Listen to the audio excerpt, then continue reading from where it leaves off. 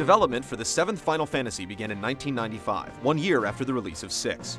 Square had been experimenting with the idea of a 3D RPG ever since 5 was released on the Super Famicom, and the demo with SIGGRAPH showed Square could shift its style forward a dimension. It just didn't reveal how. Nintendo's next-generation machine would be cartridge-based, and while its 64-bit system would be the most powerful on the market, cartridges with a great deal of memory were incredibly expensive to produce. Looking at its finances and the concepts it was cooking for the next Final Fantasy, Square was forced to make a difficult decision. Saying goodbye to their sprites, and Nintendo, which had provided 2 generations of hardware for Square to revive itself with, the company announced on January 12, 1996, the series would continue exclusively on the Sony PlayStation. Square wouldn't release another game for a Nintendo console until Crystal Chronicles for the GameCube 7 years later. The team Square assembled to tackle the project was 100 strong, one of the largest ever devoted to a single game's development. They had a budget of $45 million and cutting-edge film production tools like Power Animator and Soft Image 3D. Sony launched a $100 million advertising campaign to bring anticipation to a boil. Due to its extraordinary goals, the game's release date was pushed back almost a full year. On a new console with new technology and a concept that was a far cry from the themes its fans had grown to love, Square wasn't too far from where it had been almost 10 years earlier. Its next game would either boost it to superstardom or summon the imminent doom of the company.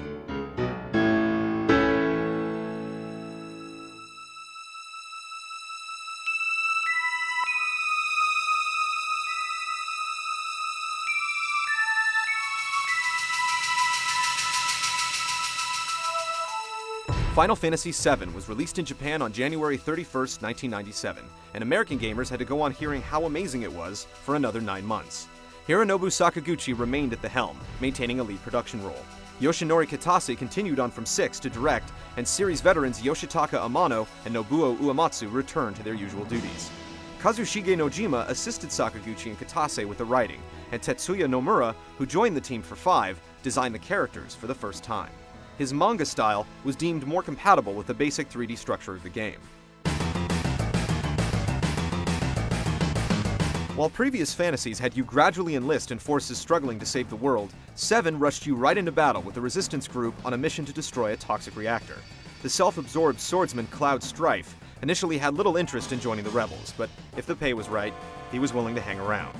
A monopolizing megacorporation called the Shinra Electric Power Company was slowly sucking the life out of the planet, and freedom fighters known as Avalanche were the only ones willing to fight back.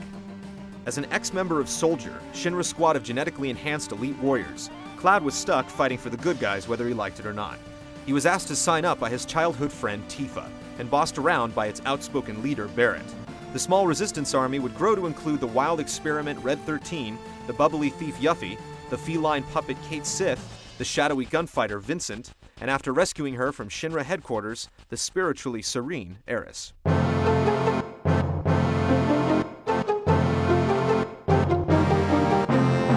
For the most part, the game shared a point of view similar to PlayStation predecessor Resident Evil.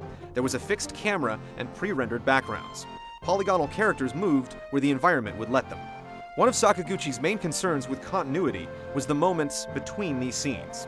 In an attempt to cover loading times, many animations or short in-game cinemas were implemented. This began the time-honored tradition of the Final Fantasy in-game cutscene. Final Fantasy VII employed over 40 minutes of full-motion wonder, the most impressive use of video as a gaming tool for its time. In addition, there were a number of cinematic transitions which used the same models and backgrounds in the game that seamlessly blended them into the action.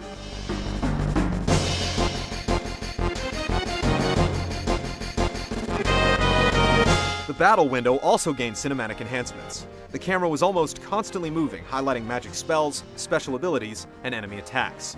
These smooth perspective patterns were also random, ensuring you rarely saw the same angle twice in one fight. The sequences that did repeat were the elaborate summons. Some of them were close to a minute in length.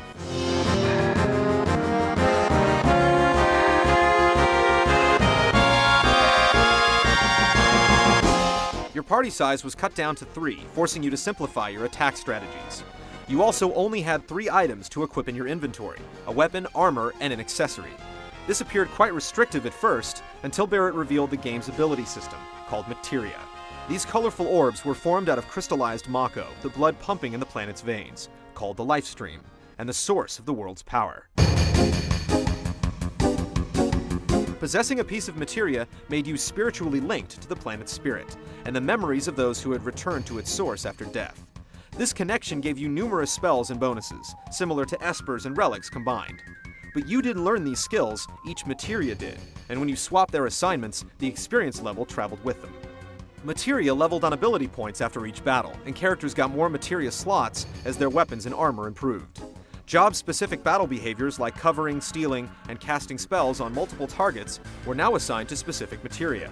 Along with being spiritual power generators, the orbs gave you stat bonuses reflective of their abilities. Like espers, materia also played a major role in the story, as white and black materia became pivotal to the balance of the planet. Black materia cast meteor, to which the only defense was holy, which required white materia. Both these spells had made prior appearances in Final Fantasy, but never had they affected the world so significantly. When your party was pushed to the brink, a new bar began flashing next to their active time battle indicator. When they received damage, it filled up, and at its peak, the attack option was replaced with character-specific limit breaks. You couldn't choose from the whole list, though, and had to assign which of the 4 groups to bring into the fray. You could unleash them the second they were earned, or save them for another battle.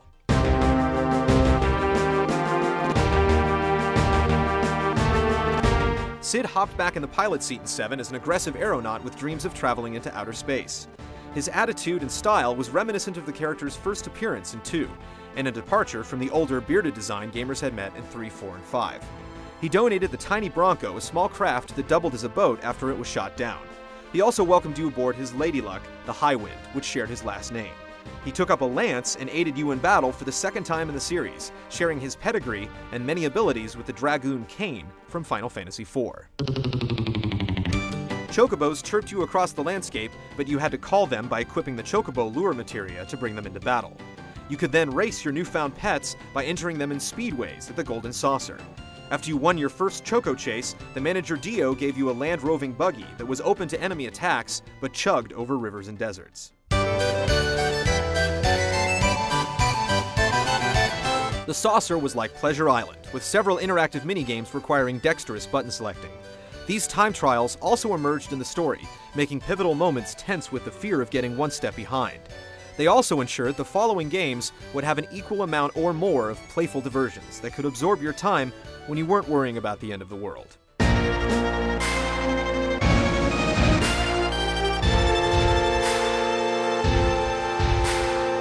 7 dealt with surprisingly mature subject matter, from an inclusion of cross-dressing as a mission objective to an open reference to prostitution.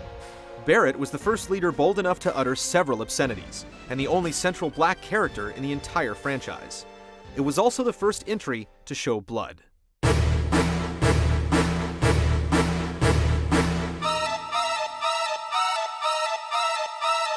They say the mettle of a man is tested in adversities, and anyone who would dare stand against Sephiroth would find out immediately what they were made of. Therefore, it's ironic that Cloud didn't realize who he really was. Sephiroth was the strongest soldier alive, but wouldn't rest until he controlled the planet. He sought to bring Meteor down to the surface, tearing a wound so deep that the life stream would emerge to cleanse it. There, he would join with it, becoming a god with the planet's pulse at his fingertips. Eris also rediscovered her identity as a direct descendant of the Cetra, or Ancients, a race that nearly vanished thousands of years ago. They were run off their homeworld by Genova, a vampiric alien lifeform that crash-landed in a meteor long before anyone could remember. Cloud's feelings were split between Eris and longtime pal Tifa, as the story had 2 female leads seeking affections for the first time. You could choose who to court and who to ignore, but it wouldn't matter. At GDC in 2004, Steven Spielberg said, "I think the real indicator that games have become a storytelling art form will be when somebody confesses that they cried at level 17. He never played Final Fantasy VII. The grand story in 7 was a compilation of a number of inspirations. With the release of Final Fantasy VI, Sakaguchi was faced with the death of his mother. Wrestling with grief led him to develop a number of the concepts in 7, such as Genova. Further depth was drawn from religious beliefs that center on rebirth, or the cycling of souls back to a great mystical body, most apparent in the lifestream. The name Sephiroth also comes from the mythology of the Kabbalah, referring to spiritual manifestations of the 10 heavenly attributes.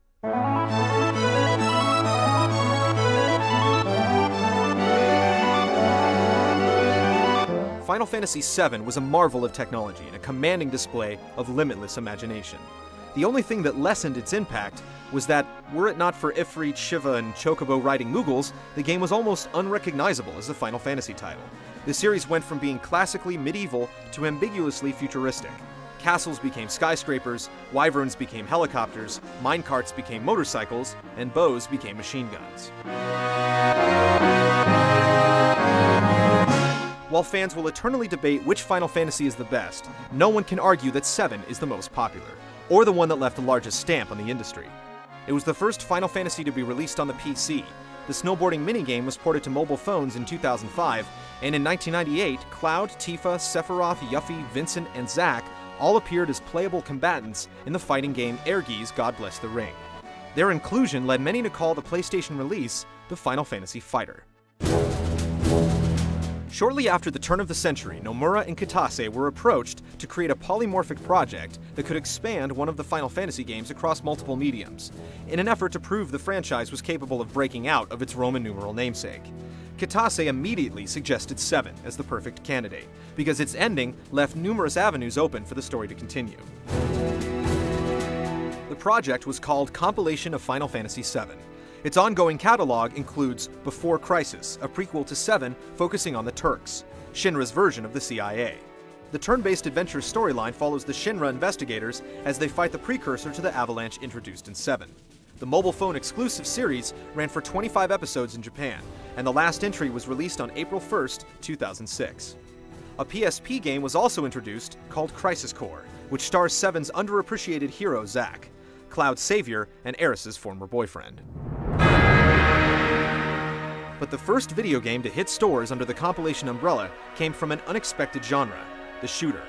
Combining a first-person perspective with the back-flipping melee action of Devil May Cry, the last chapter in the saga of Midgar focused on the unfinished business of Vincent Valentine. Dirge of Cerberus was released in Japan on January 26, 2006. Cerberus had Vincent facing off against an army of rogue soldiers called Deep Ground, whose intent was to call forth Omega and end the world. Every living thing eventually returned to the lifestream, and Omega was the entity that would one day collect all the energy and return it to the stars, leaving the planet as a crumbling rock disintegrating into space. Despite Vincent's obvious ease at using Cerberus and dodging enemy fire with flair, the gameplay in Dirge was admittedly constrictive. This was apparent due to several changes made to the game before its US release 7 months later. Dirge had a mobile add-on called Lost Episode, released on August 18, 2006.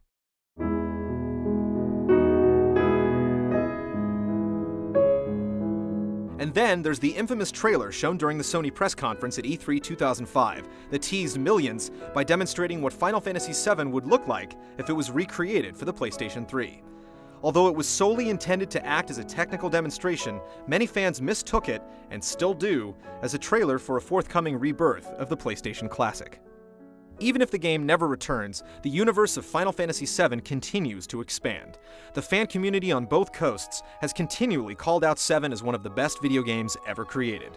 At a financial results conference in 2006, Square Enix president Yoichi Wada claimed the compilation of Final Fantasy VII would be around for another 10 years, which would end the celebration on its 20th anniversary.